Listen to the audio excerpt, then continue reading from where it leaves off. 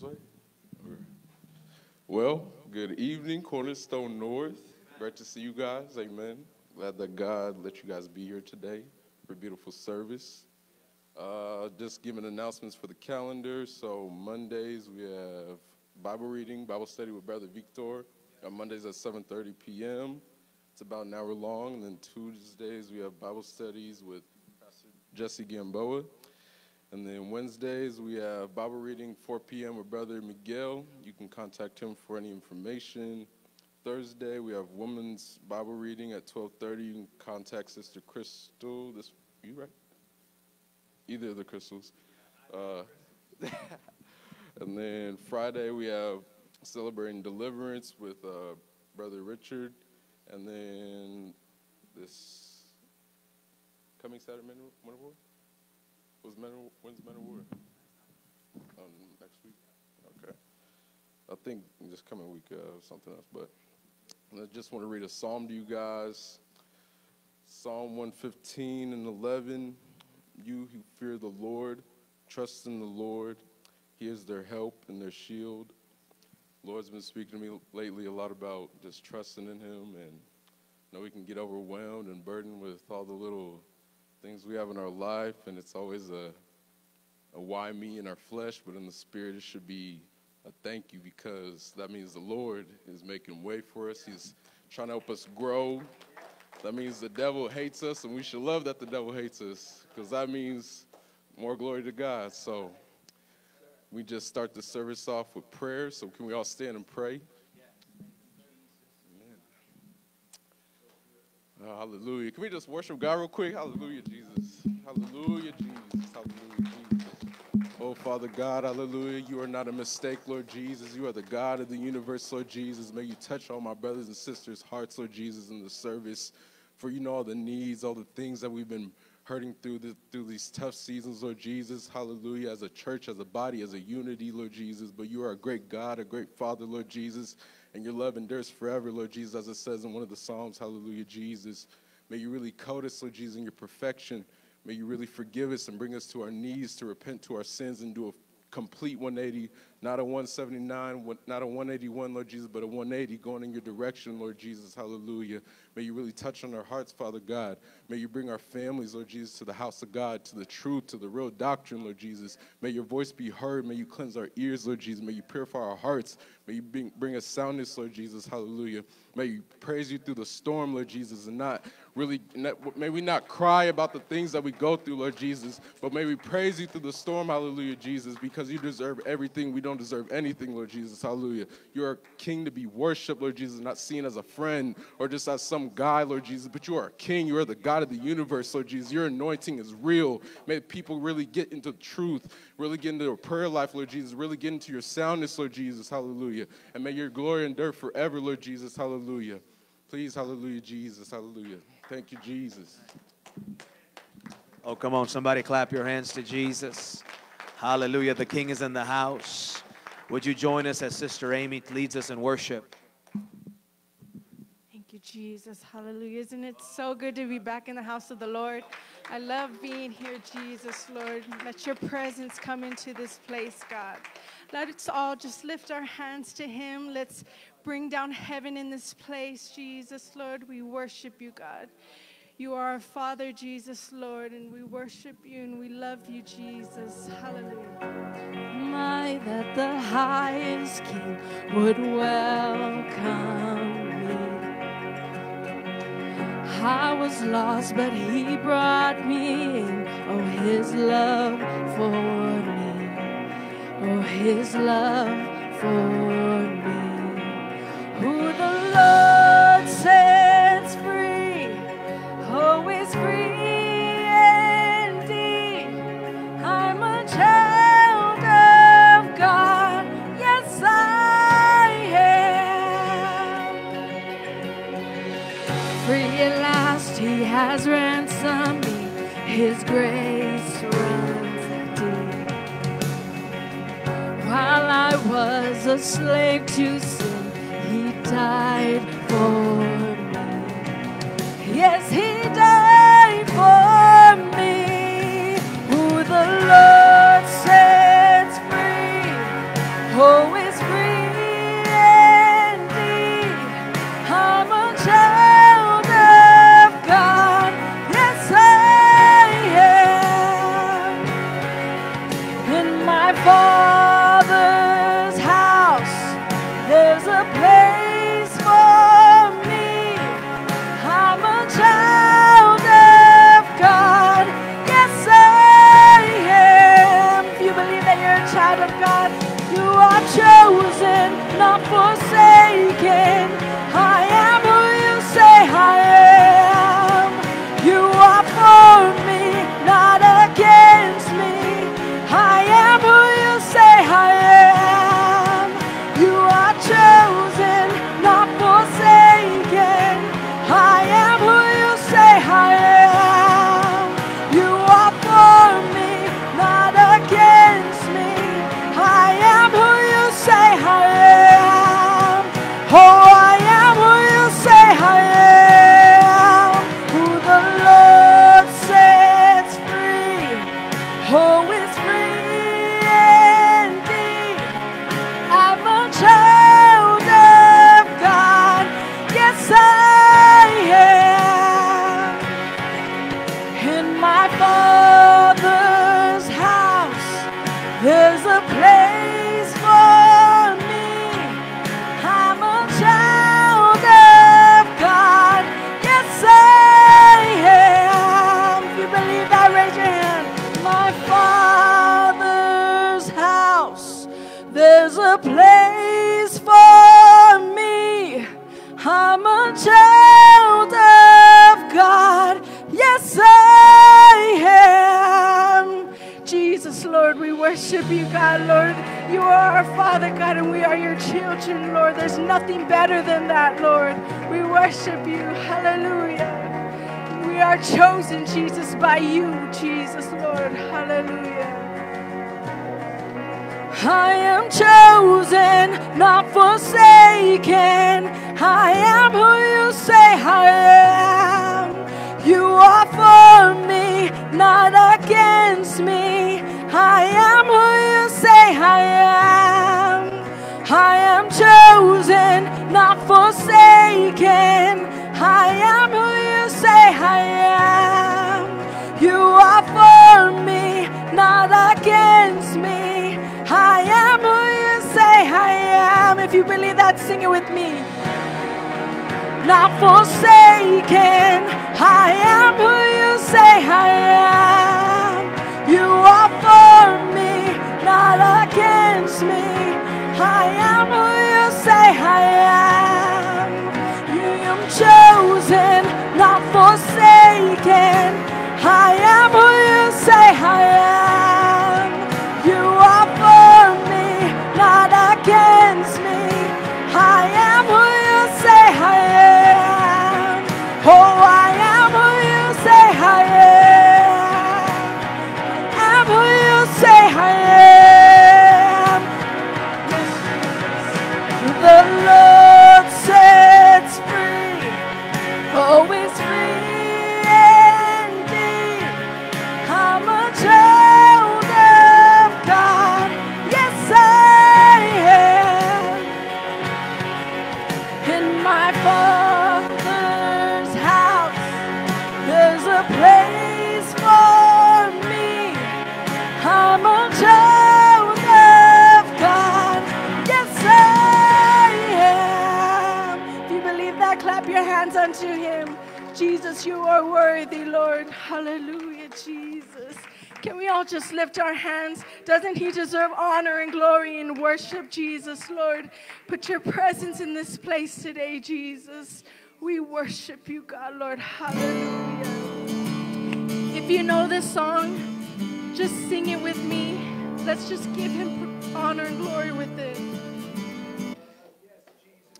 Jesus, Lord, we worship you, God. Hallelujah, Jesus. Thank you, Lord Jesus. Hallelujah, Jesus. Thank you, Jesus, Lord. Hallelujah, Jesus.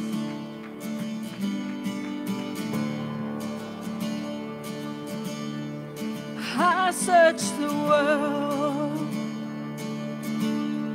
but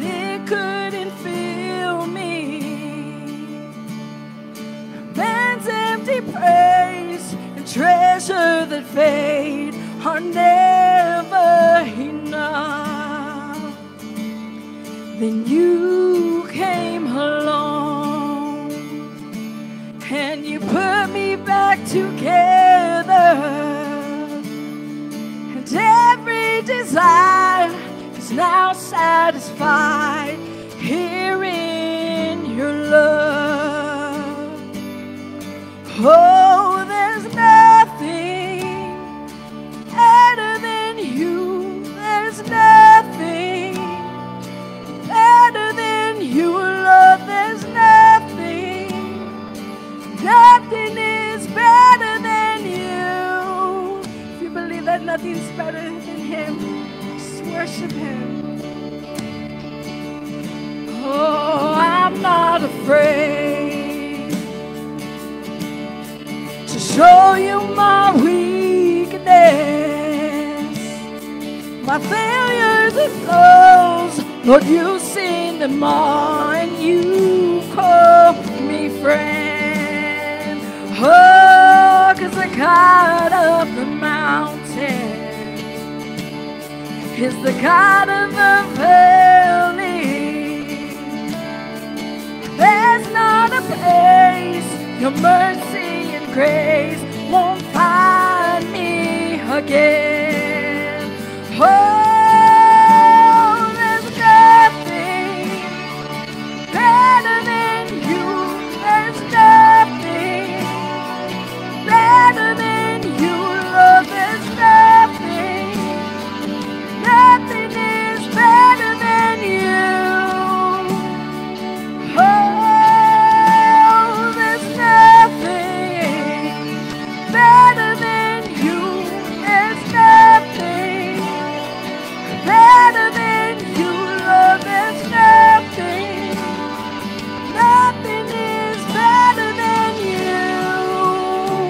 If you believe that nothing is better than Him, you ought to just lift your hands to Him and thank Him that you're here today. Jesus, Lord. You took mourning to dancing. You give beauty for ashes. You took shame into glory. You're the only one who can. You took mourning to dancing. You give beauty for ashes. You took shame into glory. You're the only one who can. You took graves into gardens. You took bones into armies. You took seas into highways. You're the only one who can.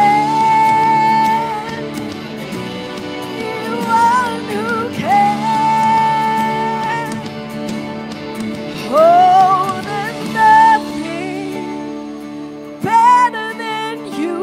There's nothing better than you, Lord. There's nothing. Nothing is better than you. Oh, there's nothing better than you. There's nothing. Lord, there's nothing. Nothing is better than you. Nothing is better than you in this world, Jesus, Lord. Our worship is to you, Jesus, Lord. You took bones into armies. You took seas into highways. You're the only one who can. You took graves into gardens. You took bones into armies. You took seas into highways. You're the only one who can. The one who can.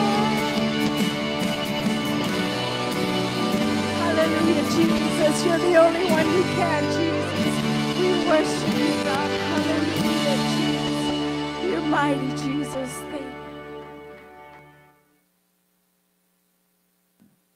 Praise the Lord, praise the Lord. Somebody say, thank you, Lord. Somebody say, thank God for anointed musicians. Amen. God is so good to us. And let me just say this at the outset of this service. This is not a production. We are not here to be fake. We are not here to perform. We are here to create an environment where God and humanity can connect and have a real transformative experience. This world doesn't need more movies or more wannabe Christianity. We need an environment where God can be real, people can be real, and God can do whatever He wants. Amen? And so I thank God for musicians that serve the Lord. If you have your Bibles with you, we're going to jump right into this today. Genesis 3:17. And next Sunday is our Super Sunday you do not want to miss. You want to make plans to be here, make plans to bring somebody with you, as well as make plans to stay and eat with us. You do not want to miss. I believe, I could be wrong, but they said it's going to be Indian tacos. And in our society that is not allowed to label anything with anything race, in this church they're called Indian tacos, and the Indian tacos is what they are and what they will always be. Amen. And that's just the way it is. And as you can tell, we have a male and a female bathroom because that's the way God made us. And I just want to throw that out there so that you know what this church is about. We're going to stand with God, not with anybody else. Amen. All right, Genesis 3:17. Let's jump right into this today. If you have your Bibles, the Bible says, and to Adam he said, because you have listened to the voice of your wife. Everybody say voice. Oh, it's going to get good. And have eaten of the tree of which I commanded you, you shall not eat of it. Cursed is the ground because of you. In pain you shall eat of it all the days of your life. Thorns and thistles it shall bring forth for you, and you shall eat the plants of the field. By the sweat of your face you shall eat bread till you return to the ground, for out of it you were taken, for dust you are, and to dust you shall return. I want to zoom in. I want to magnify this point in verse 17. Because, everybody say because you listen to the voice of your wife.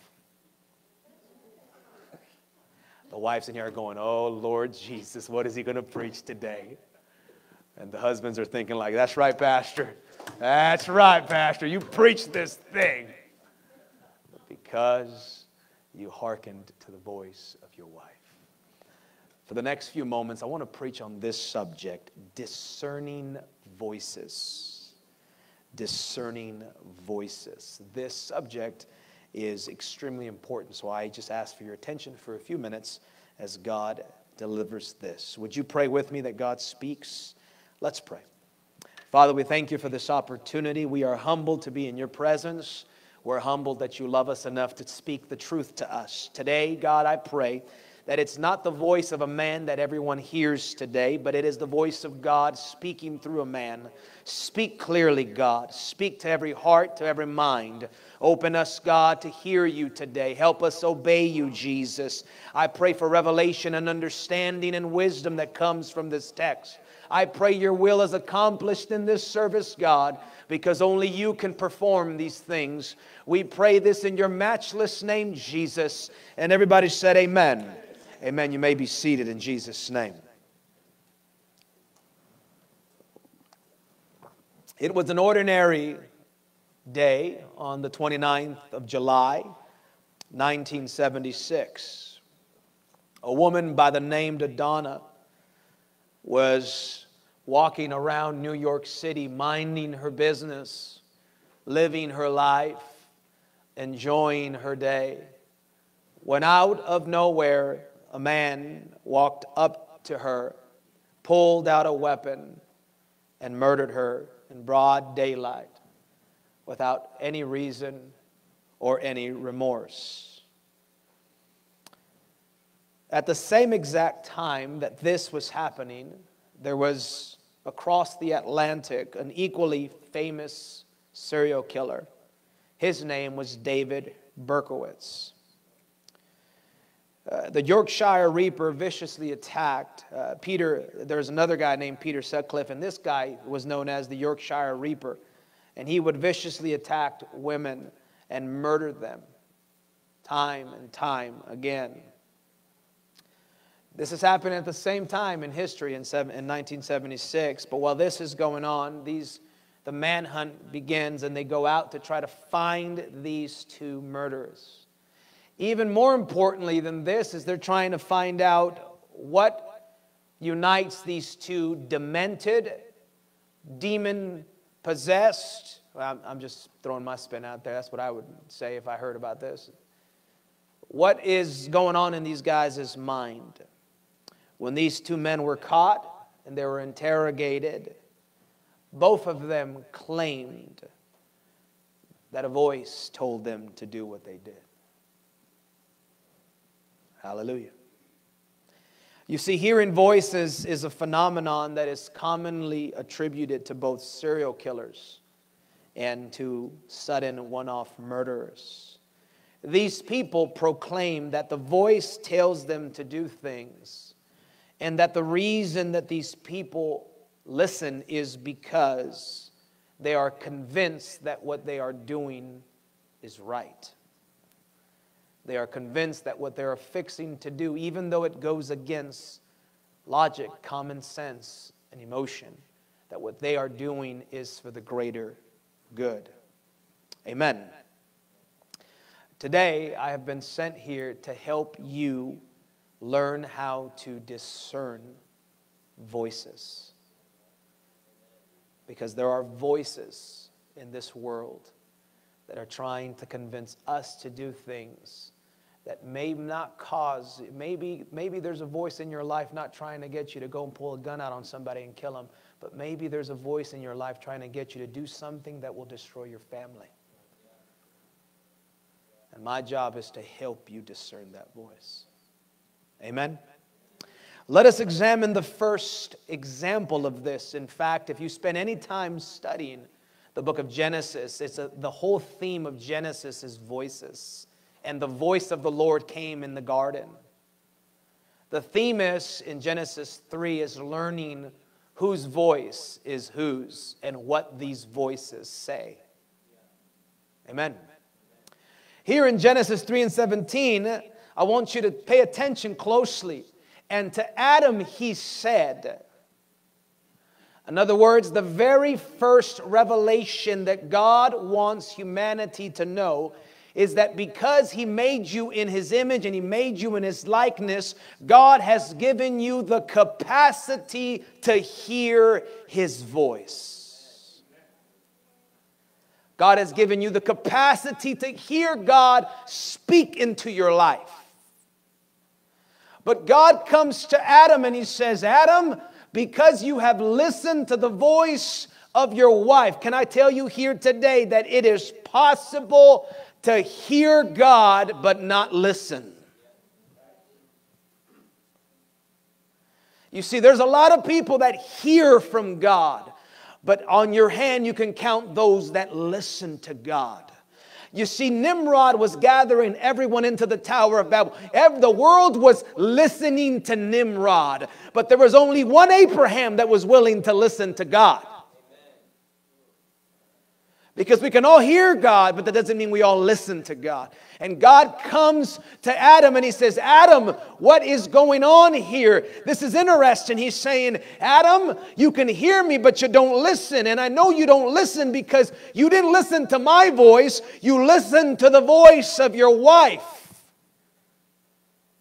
Amen. Adam not only listened. Now, for a woman right here, this point right here, this is going to make you happy. To Eve, Adam was the perfect husband because he not only heard, he listened. Take out the trash. You got it, babe.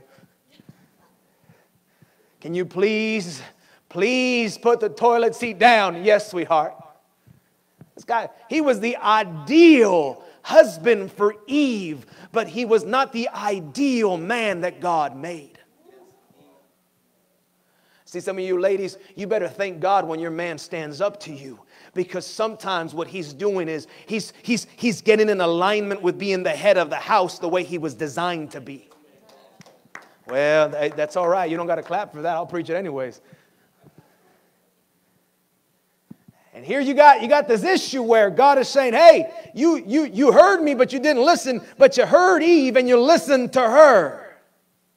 What is God trying to teach Adam? He's trying to tell Adam, Adam, I'm not sure you recognize what you did. I'm not sure you recognize that you're out of alignment. I'm not sure you recognize that you're out of my will. I'm not sure you recognize that the messenger you saw wasn't your wife. I'm fixing to preach here in a second. Hallelujah. In fact, God says, Adam, how could you not discern that what your wife was saying to you came from another source?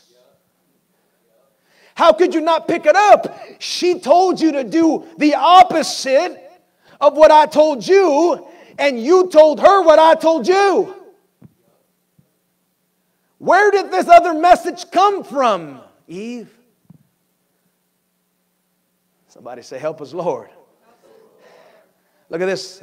Here's my question. Can you imagine poor Adam? He's looked at his beautiful wife, and his wife's saying, baby, eat. And he's going, see, this is why I don't like vegetables right there. Baby, eat. It's good for you. No, it ain't. Yes, it is, kids. Listen to your parents. Hey, can I tell you, where did this come from?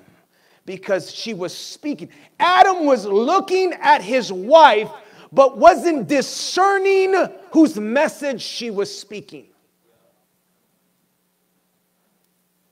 See, your wife may be talking to you. Your friend may be talking to you. Your mom-in-law may be talking to you. Your uncle may be talking to you. And you may see flesh and blood that resembles that family member. But could it be that they're not the ones talking? They're just repeating what they've been whispered.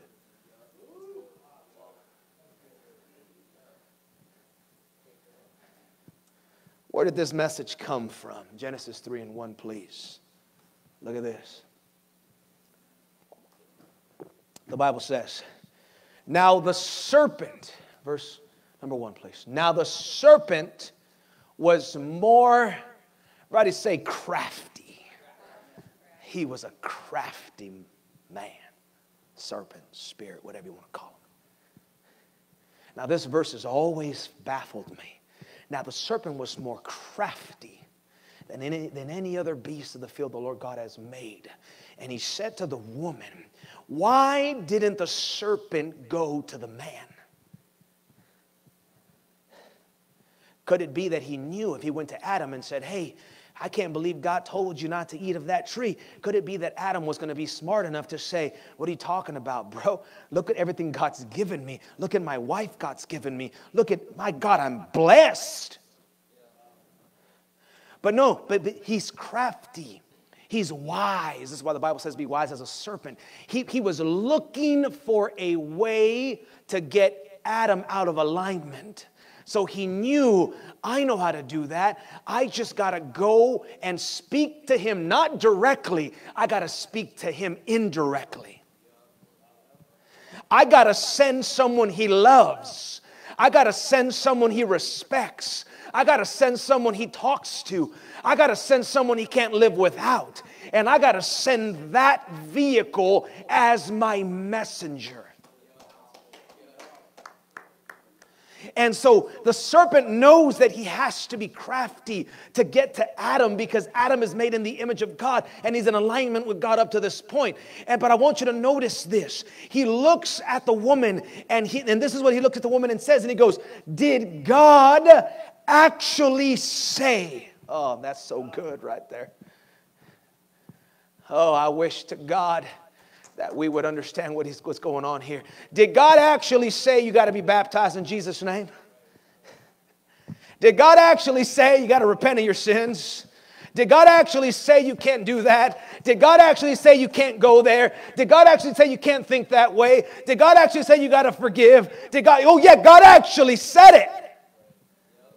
And the serpent comes and he looks at the woman and he goes, did God actually say that? And you're thinking right now, you see, we don't understand what's going on. The serpent hasn't changed. His messengers have. This is why you'll walk into a church and you'll tell him, I just came out of a church service, Cornerstone North, and they just told me that I had to repent and get baptized in Jesus' name because Peter said so in Acts 2:38. And the pastor will look at you and you'll say, no, he didn't actually say that. You actually don't have to do that. It actually doesn't matter. And you think, surely it's a man of God. He has a suit and a tie on. You know what? There's a lot of crooked people that look holy. So what do? You judge the message. You don't judge the messenger. You judge the message.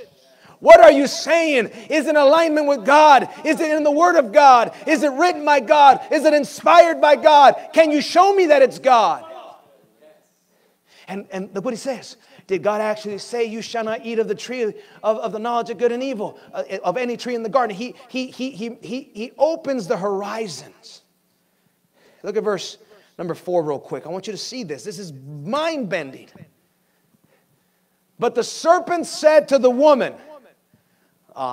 listen, if you come from another church, if you're visiting here, if you come from other pastors, I am not calling them a serpent. The serpent is calling them a serpent.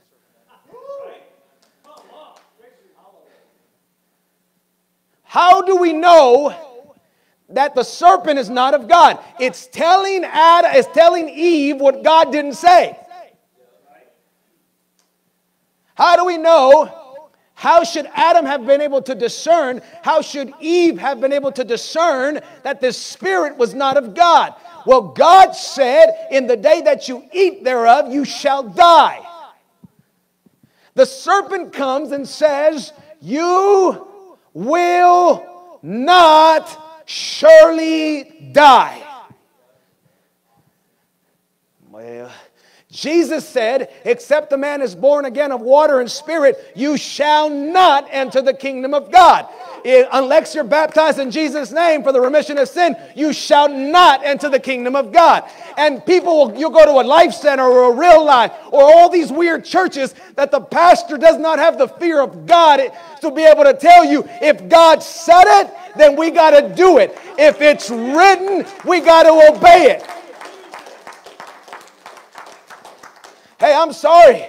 I'm just trying to be a man sent from God, not another serpent. Serpents tell you it doesn't matter. Serpents tell you it's not going to happen to you. Serpents tell you it's not essential. Serpents tell you you can do whatever you want. Serpents tell you to trust your feelings. Serpents tell you, serpents go to your door, knock on your door, give you another book and tell you to pray about it. That's what serpents do. Because they're carrying a different message. The message is absolute in conflict with God. In fact, the message is calling God a liar. When you sit down, when you tell me that you're going to heaven without obeying the word of God, you are telling me God is a liar. Well, hallelujah. That's what you're saying. You're saying God wouldn't do that. God wouldn't act like that. God said it. Well, Pastor, I just don't think he meant it. Well, look at this. Look at verse 5. This blows me away. For God knows, not only does a serpent tell you, number one, not only does a serpent tell you, did God actually say that? Is it actually in the Bible? Another thing that a serpent does is a serpent tells you God is lying. The consequences are never going to arrive at your doorstep. But the third thing the serpent does is the serpent tells you, for the God knows that when you eat of it, your eyes will be open and you will be like God, knowing good and evil. The serpent turns you against God. The serpent tells you God is trying to hold things back from you. You go to a church, man, I just came from this church, this Cornerstone North, and that guy's just preaching out so straight. And you know we live in a world that doesn't know what straight looks like. So my God, I don't want to go to a church that preaches it so straight. In fact, I think the pastor may be straight too.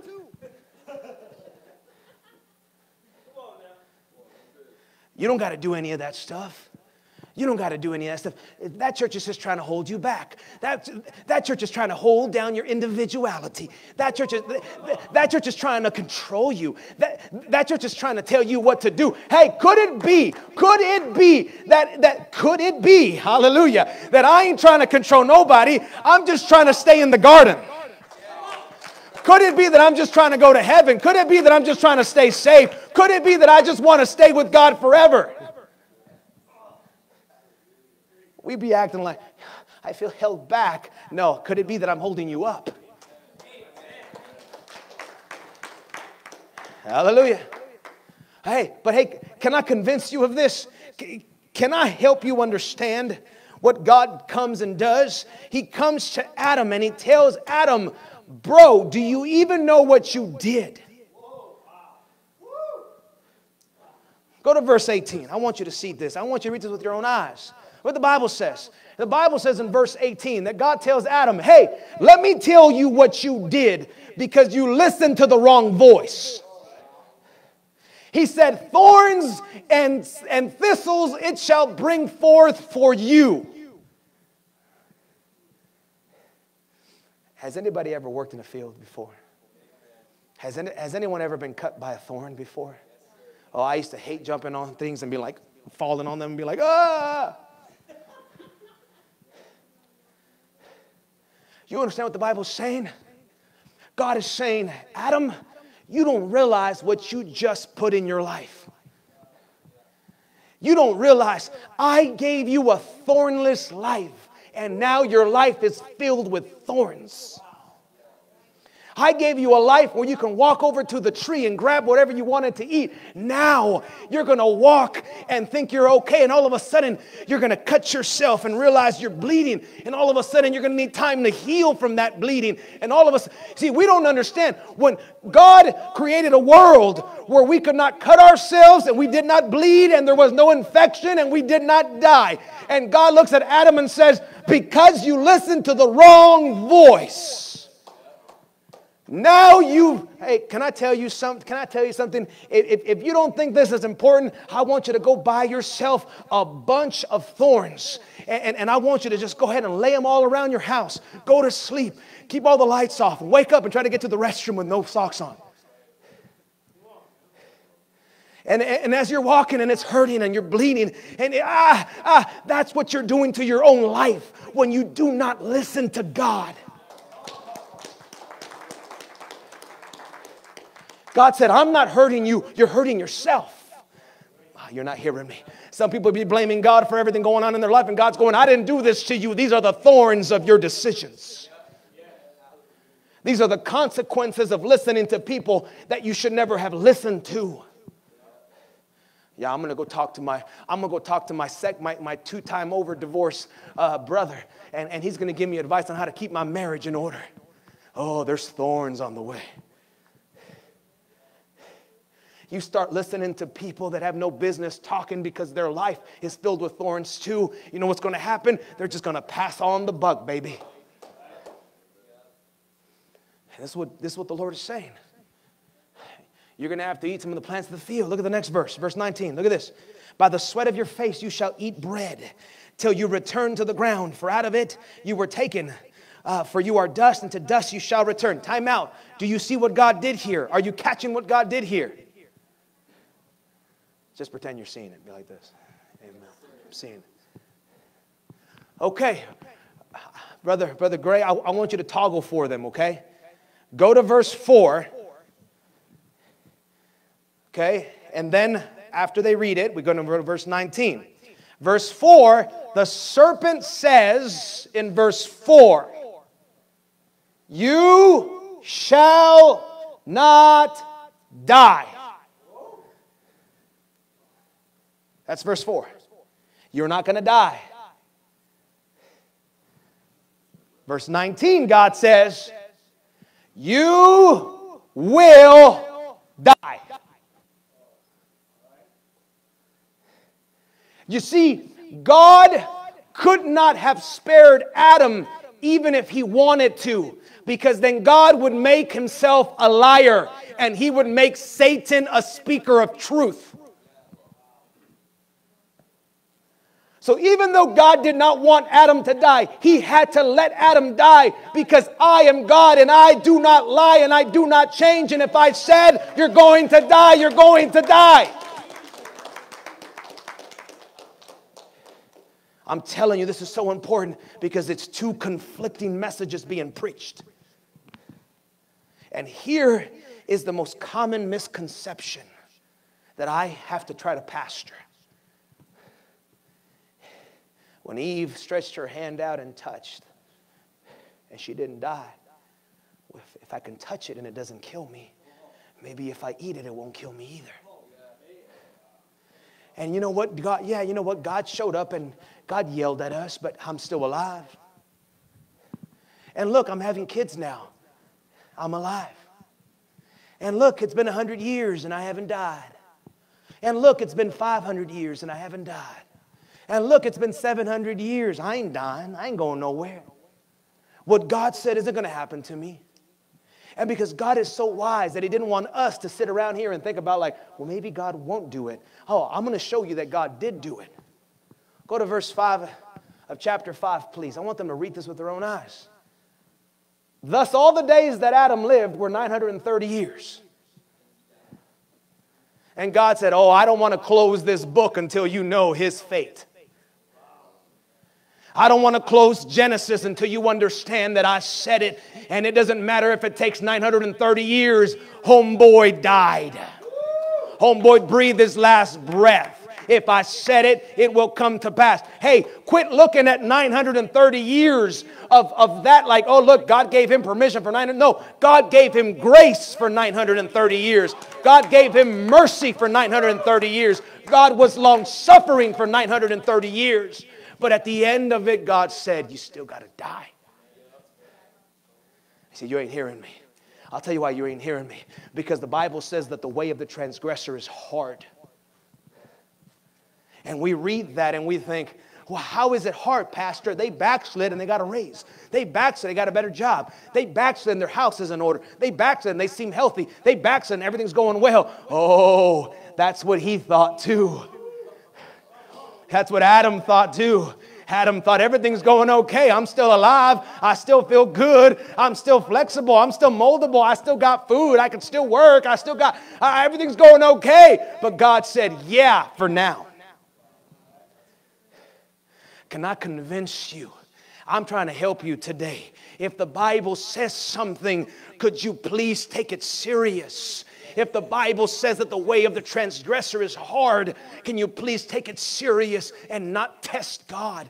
If the Bible says that the backslider in heart is filled with his own ways, could you believe the scripture and realize that the reason you're going back to the way you used to be is because God is fulfilling his scripture and he's taking away the Holy Ghost from you and he's filling you with your own ways. David understood this in Psalm 51. This is why he said, take not thy Holy Spirit from me. Don't stop influencing me, God. You think, I feel good. I feel great. I'm not living for God, but I still feel good. It's because Scripture's being fulfilled. God is honoring his verses when he said, you're filled with your own ways. Hey, I'm more concerned when I feel good about doing bad. That's when I get concerned. When I feel good about doing bad, I get concerned because I'm thinking, could it be that God is filling me with my own ways? Hey, I don't want to live there and I don't want you to live there either. Somebody say, help us, Jesus. Pastor, how is this relevant? Well, not only is discerning God's voice essential, discerning the voice of the serpent is essential because of the consequences that you have to live. Hey, I don't think Eve was evil. Even though there's like a ring to it, Eve, evil. I don't think she was malicious either, brother. I don't think she knew what she was advising Adam. I don't think she understood that her advice was terrible because it was outside of God's word. And so what's happening is you see this beautiful person, Eve, come to her husband and say, come on, let's do this. And Adam says, okay, I'll do it. And he has no idea that he's just unleashed everything we're living today. He had no idea. Death, murder, violence, leukemia, brokenheartedness, sorrow. All of the mess we see around us is a consequence of listening to the wrong voice. And can I tell you, you've got to be careful that you're not telling people what the serpent wants to tell them. Because if Eve was susceptible in her purity to carry the message for the serpent, what makes us exempt if we have no discernment? You can be telling some. See, this is why, Brother Miguel, this is why pastors that don't preach the truth, they do, like, I want to drop kick them like WWE. Because when they tell when I give someone a Bible study and I show them all of the evidence, all the historical evidence, all the biblical evidence that shows the essentiality of God's principles, and then they go to their pastor who they trust and they say, Pastor, so-and-so said this, and the pastor looks at them and says, don't worry about it, it's not essential, it's not for us anymore. Please help me find a verse that says it's not for us anymore. In fact, there is no conclusion to the book of Acts.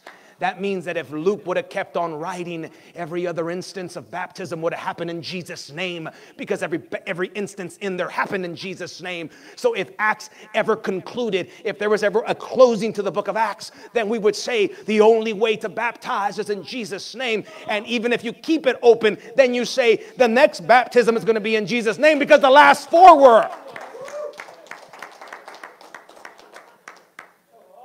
But you go to pastors that tell you, and see, they think they went to a Baptist seminary, but they don't realize you've been going to a serpent seminary. You went to a Pentecostal, that's a serpent seminary.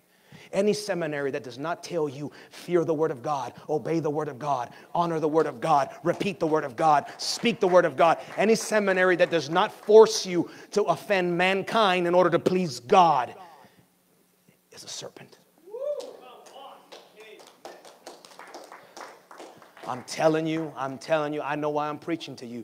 I know because there's some of you guys, some of you women that you're talking to people that are giving you advice, and none of what they're saying is rooted in anything that God would tell you. They're telling you things that the serpent wants you to hear.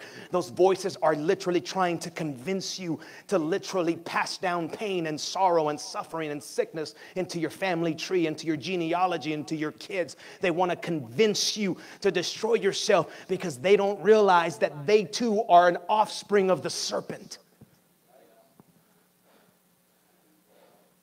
God is saying, that's not why I designed you. I didn't design you to have to suffer the consequences for living for the wrong voices. You know what's terrible about bad advice?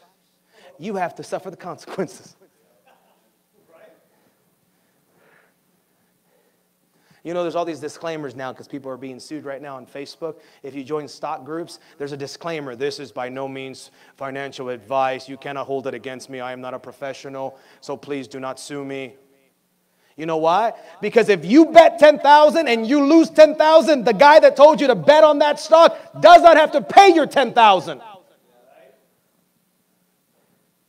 Well, Pastor, what does that even mean? When that pastor tells you it's not essential, and you stand before God and He tells you it was essential, God's not going to charge the pastor. He's going to charge you.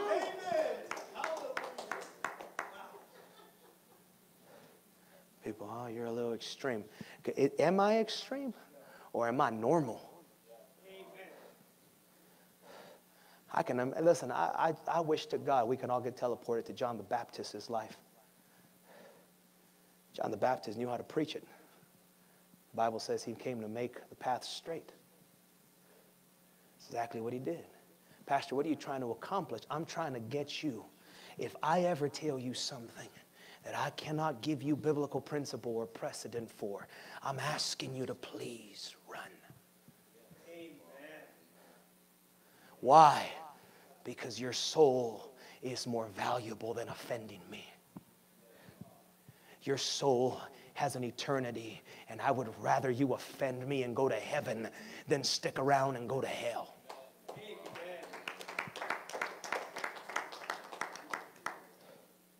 I'm telling you, the Holy Ghost wants you to know that when God says it, it doesn't matter how long it takes, it's going to happen. John 10, please. I'm almost done, I promise. Why is discerning voices so biblical, so important, so essential for all of us? Because a lot of us right now, believe it or not, we have the scars of the thorns that we've lived because of listening to the wrong people. And God is saying, hey, I didn't tell you that, they did. And I'm trying to correct you before it's too late. Because I would hate for you to find out at the end of this that you were wrong. Look at this.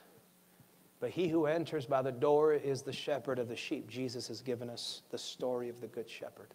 Next verse. The Bible says in the next verse here, to him the gatekeeper opens. Here you go. You ready? We're going to put our thinking caps on and we're going to try to squeeze out the lemon juice out of this. Lemon juice, because I like them both. What causes the gatekeeper to open? The right voice. You see, my mind is closed off to voices that don't represent God. I'm responsible for what I allow into my eyes, my ears, my heart, my spirit. I'm the gatekeeper of my soul, and so I get to choose who I open it to. And a lot of us live with an open gate, so things come and go as they want. But see, a wise person closes those gates and only opens it to the voice of the shepherd.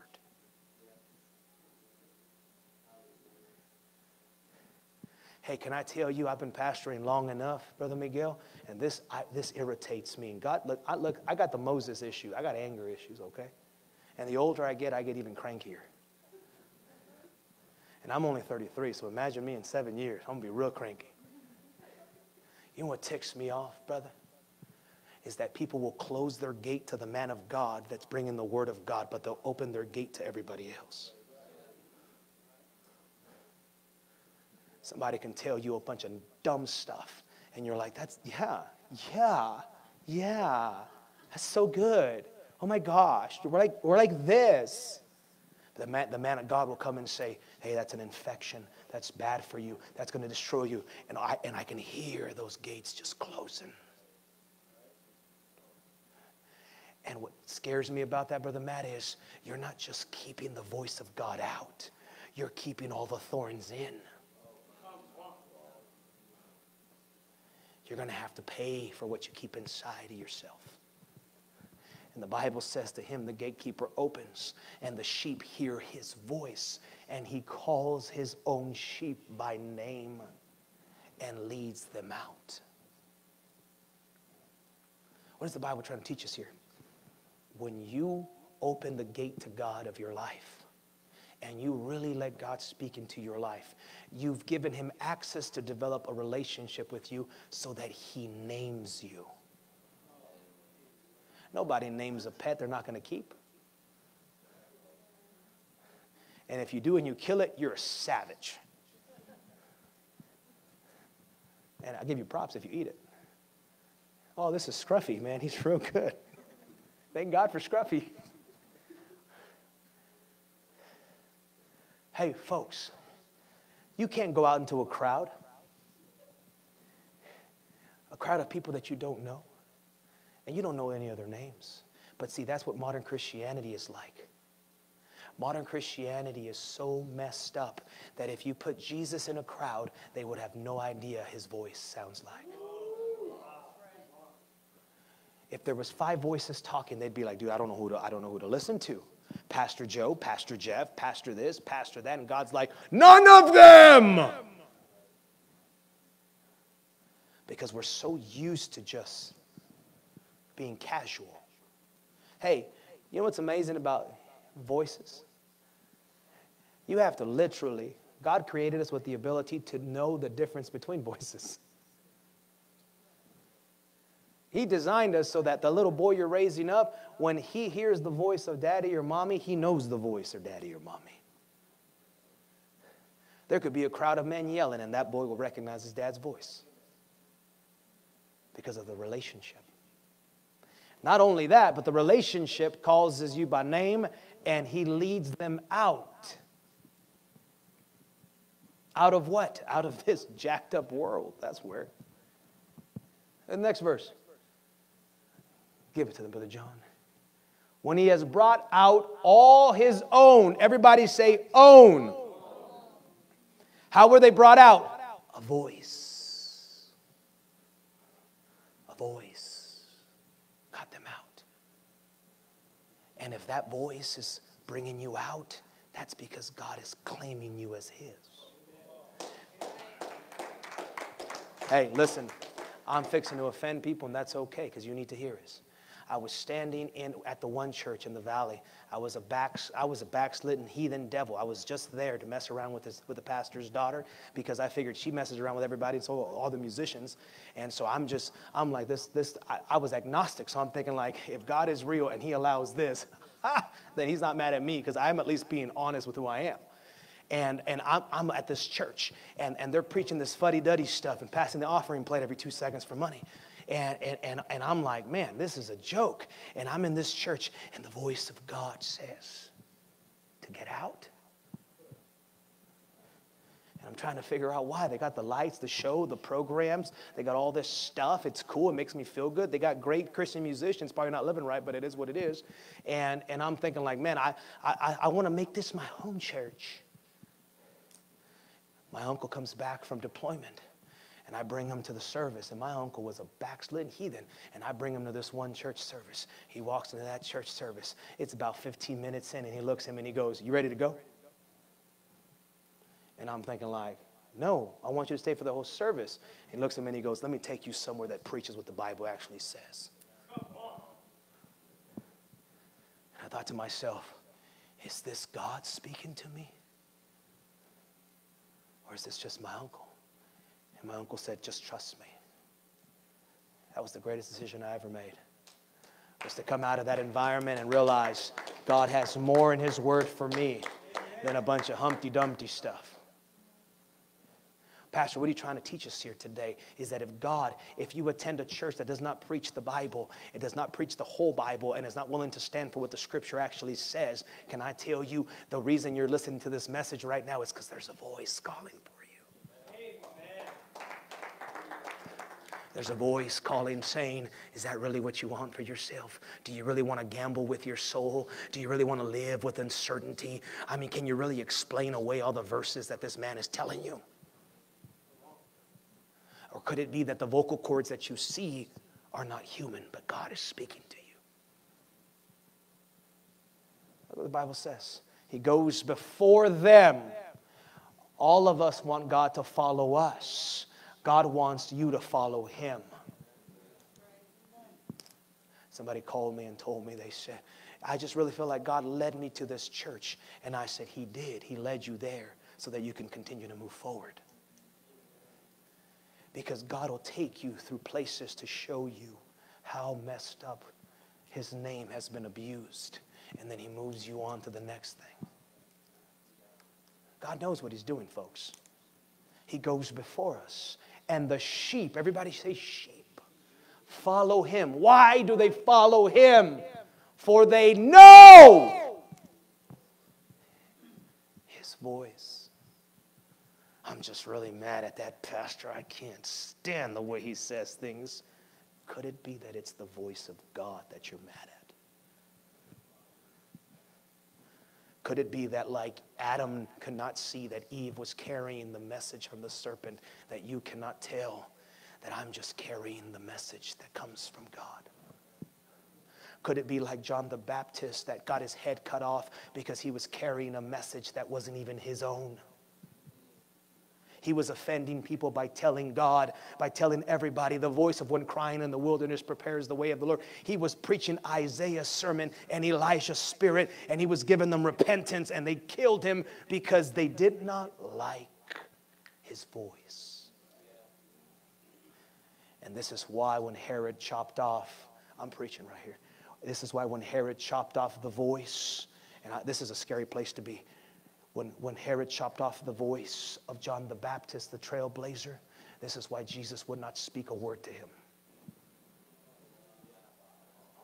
When you chop off of the voice of a man of God, God says, I'm not talking to you either.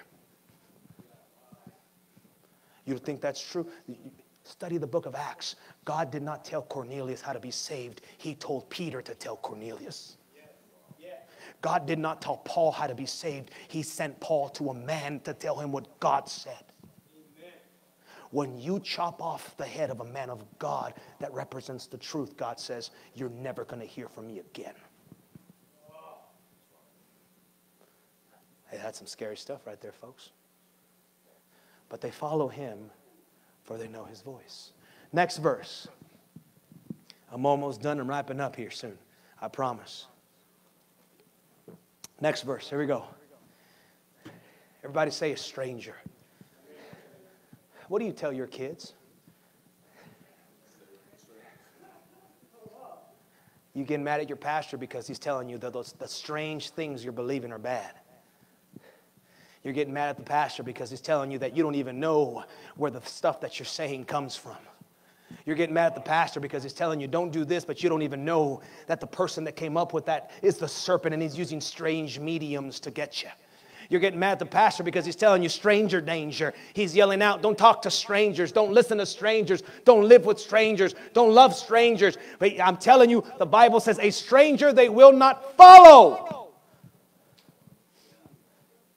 You know what? This society is conditioned to follow anybody. This is why Facebook, look at your Facebook. You got people following you and you're following people you don't even know.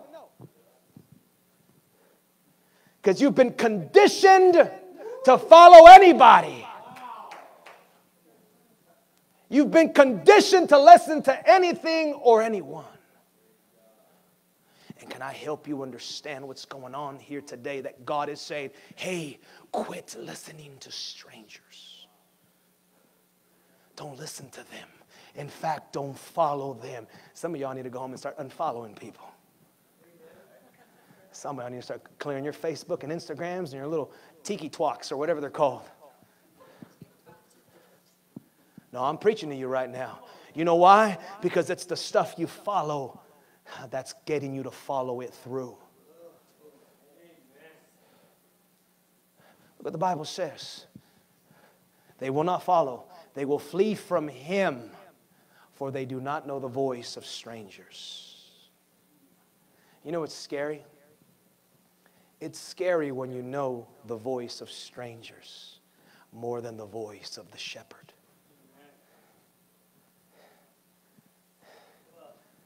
Could it be that today you're sitting here and you're following strange doctrines, strange ideologies, strange beliefs? And God is trying to crack into you and say, do not follow strangers. Somebody say, help us, Lord. I close with this. Give us some anesthesia, please. Keep it at 2 milligrams if possible.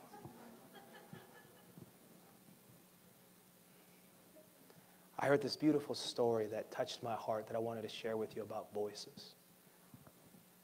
I showed you the negative, right? Voices that cause you to hurt others, hurt yourself, destroy your life, destroy everything connected to you. I want to talk to you about God's voice. September 11, Ron was another ordinary day. He went to the second tower to go work at his story. The first plane hit the first tower. His wife being a good wife, called him and said, "Sweetheart, Tower 1 has been hit. Did you feel it?" Ron said, "I did." She said, "You need to get out."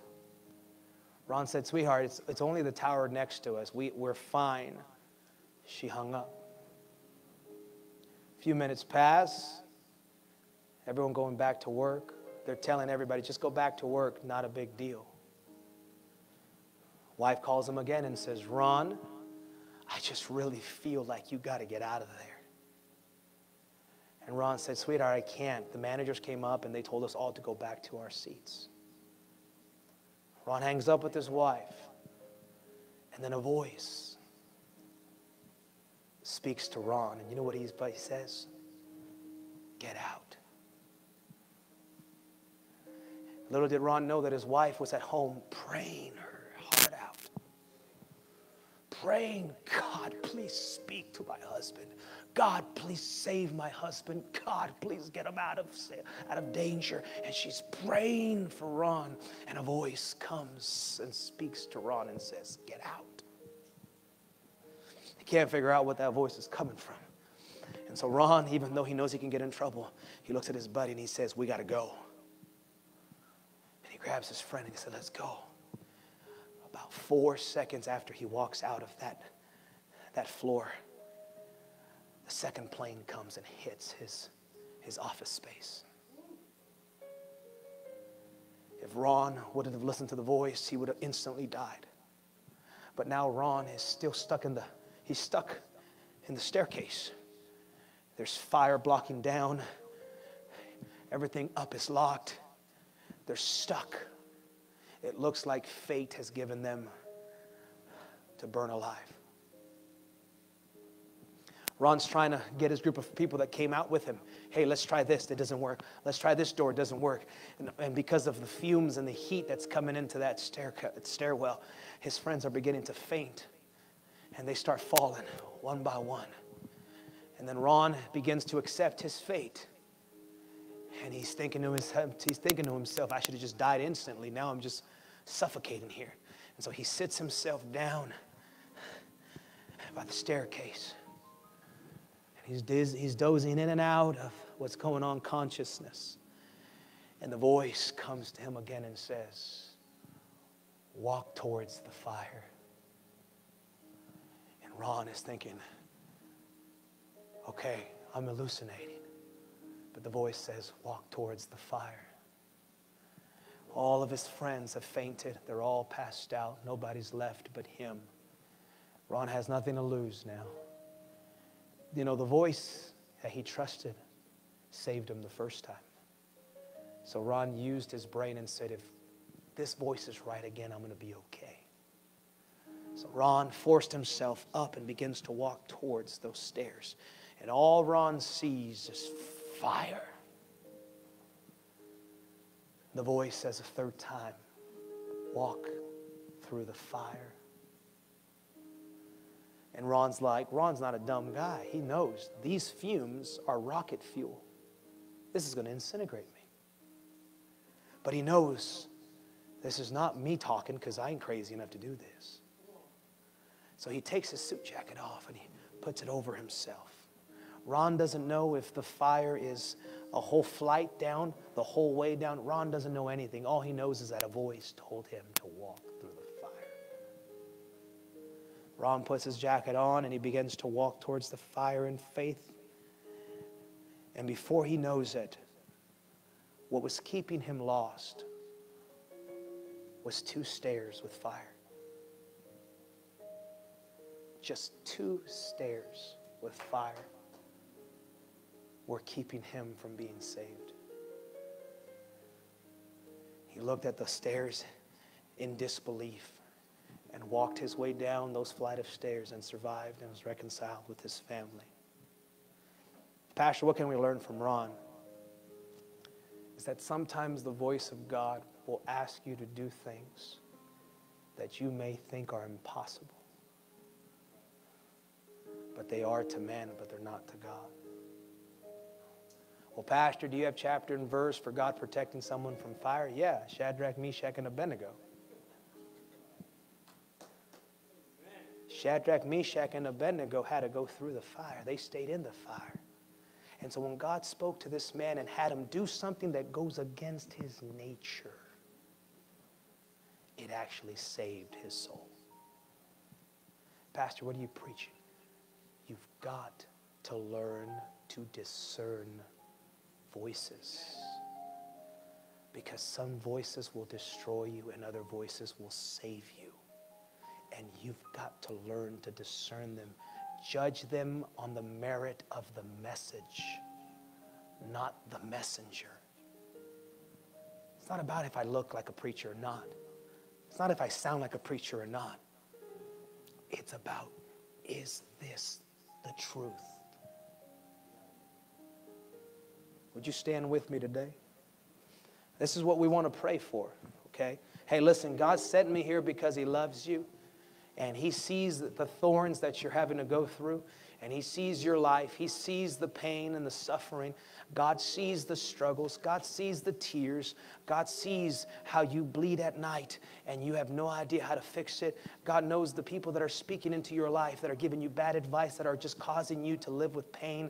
I'm telling you, this message is not an indictment of you as a bad person. This message is God saying, I love you. Learn to hear my voice.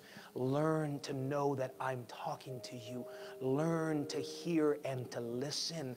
Trust me, I want the best for you. I didn't design you to die. I designed you to live forever. I didn't design you to experience sickness. I designed you perfect in the garden.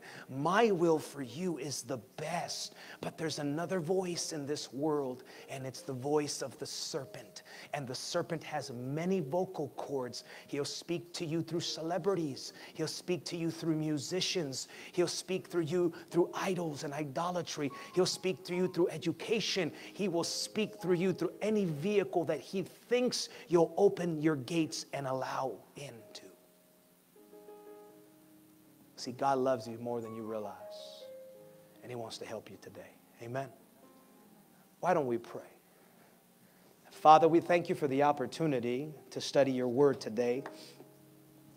First and foremost, God, forgive me for listening to everybody but you. Lord, I have this really bad habit of listening to the people that I can see, not listening to the one that I cannot see. Lord, forgive me for listening to people that have caused me tears and pain and years of suffering and heartache. God, please forgive me for not trusting you, but trusting the advice of people that don't even know you. God, I'm asking you for forgiveness because I know that it hurts you to see me suffer for the things that I do when you did not design me for this. You did not create me to suffer. You did not create me to go through these things. Most of the stuff, if not all of the stuff that I'm going through right now, God, is a result of the voices that I've allowed into my life. And God, I've come here today. You've spoken to me today. I pray that I can discern that you're speaking to me, God. I pray I can discern that you're trying to give me direction right now, that you're trying to change my course right now. God, I pray that you would help me open my heart. In fact, God, I'm going to open my heart right now. I'm going to open my mind to what you just told me, and I'm going to meditate on it. I'm going to pray on this. I'm going to do my best to apply it to my life because I genuinely do not want to live the rest of my life going from thorn to thorn instead of from faith to faith, God. You did not design me, Jesus, for failure. You designed me for spiritual success. And God, I am sick and tired of speaking or being spoken to by voices that don't know what they're talking about. And God, can you please help me have a little bit of a higher standard for the people that talk to me and give me advice? Come on, Lord, I can do better than that. I can't go to broken people and ask them how to be healed. I got to go to people that have been healed. I got to raise up my standard, Jesus, so that I stop giving the serpent access into my life.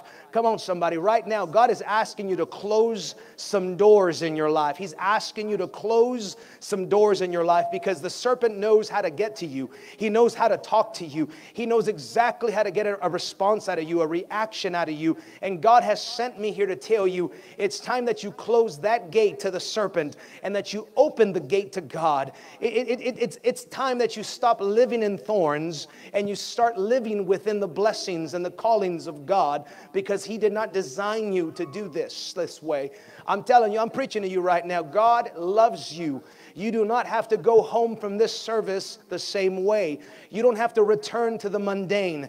You don't have to go home and just think that it's just life and it's never going to change. God has sent me to tell you that it can change, but you've got to learn to listen to these voices. You've got to learn to listen to the voice of God that is calling you right now, and He's calling you by name. The scripture says it's not His will that any perish, but that all come to repentance. This is a great opportunity to change the course of your life. Change the course of your destiny. Come on, reconcile yourself to the God that loves you more than anyone else. Come on, do what's best for yourself today and your family and your friends. Come on, if not you, who? If not now, when are you going to give yourself over to the voice of God? Come on, you need the voice of God in your life because it's always right. God's voice is always right. It's never wrong. Even when He gives you counsel that you don't like, it's always right. It's never wrong. God knows. He doesn't think. He knows. God knows everything. And we've got to yield to that voice today. Come on, there's people here under the sound of my voice that God has been knocking on your door for weeks, for days, for months. He's been trying to get your attention. But you have so many voices in your life that have been distracting you. And God is saying, can you discern my voice? Can you hear me in this service? Can you recognize that I'm preaching to you? Can you hear that I'm talking to you right now? Come on, can you believe that I know what you're going through? Come on, can you believe that a guy that does not know you has just preached to you exactly what you're going through? Yes, God is speaking to you today. Come on, somebody. Come on, this is your opportunity. Come on, let's get some thorns out of our life. Let's get some things out of our spirit. Let's close some doors to some access for those serpents. And let's open up our hearts to God. Let's become His sheep. Let's become His people. Let's learn His voice. Let's take upon His name. God, I want you. I don't want a stranger. Hallelujah. And I don't want to be at risk of believing in a strange Jesus. Oh, I'm preaching right now. Come on, somebody. Maybe you came in right now and you believe in a strange Jesus that lets you do whatever you want, live however you want, and never directs you. No. That's a strange Jesus. The real Jesus came to pay the price for your sins on the cross. But He didn't come pay the price so that you can continue in sin, that grace may abound. No, He came to help you overcome it. He came to deliver you from it. He came to break the chains that have held your family and your friends and your genealogy captive. Come on, somebody, get a hold of the real Jesus today. The Jesus that loves you, the Jesus that believes in you, the Jesus that died for you, and the Jesus that wants the best for you, the Jesus that will correct you, the Jesus that will speak to you, the Jesus that's not afraid to offend you, the Jesus that's here for you. That Jesus is available to you today. His word was just preached to you in this service, and you can either fall in love with the real Jesus or go home to a stranger. You can either fall in love with Jesus or live the rest of your life with what could have been, the what ifs, the what happens if I would have listened. Oh God, help us today. Help us today, Jesus. Help us today, Jesus. I want the best. Come on. Hallelujah, hallelujah, hallelujah. Come on. This is just alignment. Hey, do me a favor. Could you lay your hands on the person next to you? Come on, can you lay your hand on the person next to you if it's appropriate? And I want you to pray for them. God, help them hear your voice. Come on, pray for them, because you don't know what their ears have heard. In fact, I want you to pray healing on people's ears right now. There's people here that their ears are hurt because of the cussing and the crude stuff they've heard, the assaults. Come on, there's people here that all you've heard your whole life is you're dumb, you're not good enough, you're nothing, you're useless. Come on, let's pray for healing right now, that God heals the ears of the person next to you so that they can hear the loving voice of their God and Savior, so that they can hear the voice of the encourager. They can hear the voice of the God that died for them. Come on, the devil's a liar. The serpent's been lying to you. The serpent told you you're useless, but God said you're not. The serpent told you you deserve death. Jesus came to give you life. The serpent wants you to settle for anything, but God wants to give you the best. Come on, you need to start believing the voice of the shepherd and stop believing the voice of the serpent. I refuse to listen to the serpent. In fact, I pray right now by the authority of the name of Jesus Christ that you silence the voice of the adversary, that you silence the voice of that roaring lion, that you silence that voice of that nasty dragon, that filthy serpent from Genesis, Father. I pray that you silence him, that you cast him out of minds, cast him out of homes, that God, we take authority right now over the serpent. You said that the Messiah would triumph over the serpent, and he did. And I am an offspring of him. He is the first of many. I am a Christian, God. The serpent has no authority in my life. The serpent has no power in my life. The serpent does not have a voice in my life. I'm shut off to the voice of the serpent because I believe in the voice of the shepherd. I don't listen to the voice of the serpent. I listen to the voice of the shepherd. If the shepherd says it, I believe it. If the shepherd says it, I live it. If the shepherd says it, I pursue it, because I'm here to serve and follow and love the shepherd, the good shepherd, the saving shepherd, the blessed shepherd. Oh, hallelujah, Jesus. Hallelujah, hallelujah, hallelujah. Come on, in my mind's eye, I can see the voice of the serpent beginning to diminish in your brain right now. Oh, come on, I can see it in my mind's eye. I'm prophesying to you right now that if you will start listening to the voice of the shepherd, then the voice of the serpent is not going to get louder. It's going to start to fade, and you're not longer going to hear it. I'm telling you, the Holy Ghost has sent me to tell you, if you will get yourself in alignment with the shepherd, then the serpent's going to be nowhere to be found. There's a reason we have a shepherd. The shepherd protects us from serpents. And I believe that the shepherd, the good shepherd that laid down his life for me, is in this service right now, and he's here for you. He's here to protect you. He's here to break those chains. He's here to silence those voices. He's here to tell you you can do it. He's here to tell you you can make it. He's here to tell you you can rise from the ashes, even though that the thorns of life have hit you, that God is good at removing thorns, that God is good at teaching you how to live with them sometimes, that God is the only one that can do this in your life, because he's the good shepherd, and he laid down his life for the sheep. He laid down his life for us. He didn't die so we can die. He died so we can live. He didn't pay the price so that we can suffer in the lake of fire. He paid the price so that we can go back to the garden forever. Because all he cares about is, can you please hear my voice? Can you follow me? Can you follow me instead of strangers? Hallelujah, Jesus. Hallelujah, Jesus. Hallelujah, Jesus. Oh, yes, God. God, make my ear in tune with your voice. Teach my mind to recognize your spirit. Help me, God. Help me, Jesus. Only you can do this. Father, I pray that you bless your precious people. Bless everyone that was able to hear this message.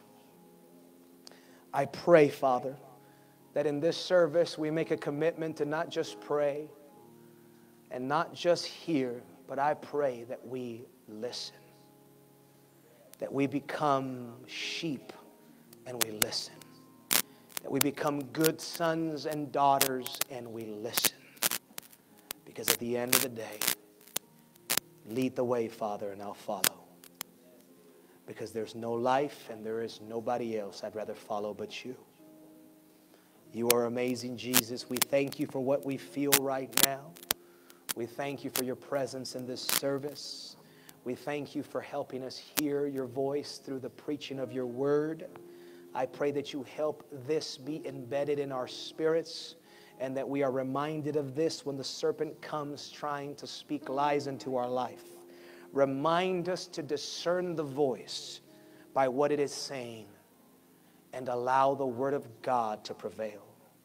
We pray this today, Jesus, by the authority of your mighty name. Somebody said amen.